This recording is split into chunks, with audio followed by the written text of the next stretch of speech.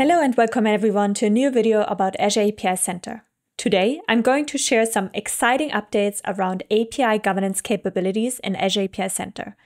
API governance is super important because it ensures API consistency and security across all of your APIs. That's why we introduced API analysis in Azure API Center to help you with your API governance. API analysis in Azure API Center involves API linting to check your API definitions against your organizational style guides. This process helps to identify error and warnings in API specifications, ensuring they follow your best practices and standards. Previously, we were required to self-manage that capability and to set up an Azure function and an events integration. While self-managing API analysis brings a lot of freedom and a lot of customization opportunities, a lot of you just wanted to use Spectral as their linting engine, and they just wanted it to work by default. That's why I'm super excited to announce that we are now supporting API analysis out of the box. Let's take a look at the current experience. First of all, we added some brand new metrics to API analysis. This way, you can easily scan your API repository. In my example, I can quickly see that my inventory currently consists of 6 total APIs. All of my 6 APIs also got analyzed. Because my API has 6 API definitions, I can also find the information that out of the 6 APIs, also 6 API definitions got analyzed. And then finally, the last metric tells me that overall 4 out of my 6 APIs need attention because they either show a warning or an error message. Well, let's add a new API and let's see what will change. I'm using our CLI to quickly add a new API.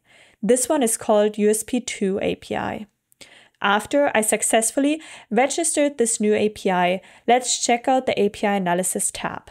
Perfect. I can see now that 7 APIs got analyzed, and in even more detail, I can check out the detailed analysis report in the Azure portal. We consider Azure API Center kind of as an auditing tool, giving organizations a way to track and check on their API governance. Ideally, our API developers have already done and checked on API governance before they even registered the API. I set my active style guide to my current rules, allowing me to check on it right here in VS Code.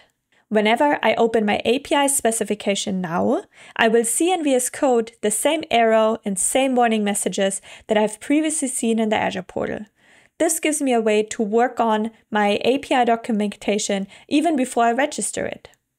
I can use Copilot to help me fix these errors, and whenever ready, I will re-register a new version of my API definition. Let's confirm in the Azure portal, and we can see now that this time around, my API spec is not showing any error warning messages, and we are good to go. Let's talk about my style guides, my rule sets. In the Azure portal, you can view and manage these rules. We understand that every organization has their own unique rules, so we allow you to modify and change these style guides based on your requirements and needs. In VS Code, you will find a rules folder, which gives you access to your own rule sets. You can modify, change them, and also test them right in here in your IDE, making sure everything works as expected. Whenever you are ready, you can redeploy these rules back to Azure API Center. Via our execution history tab, you can now see that we updated the rules which re-triggered our API linting capabilities and applied changes to our API inventory. API analysis in Azure API Center can help you maintaining API quality standards, making sure you feel more confident in your API governance. Thank you for watching this video. If you have any questions or feedback, please feel free to reach out to us.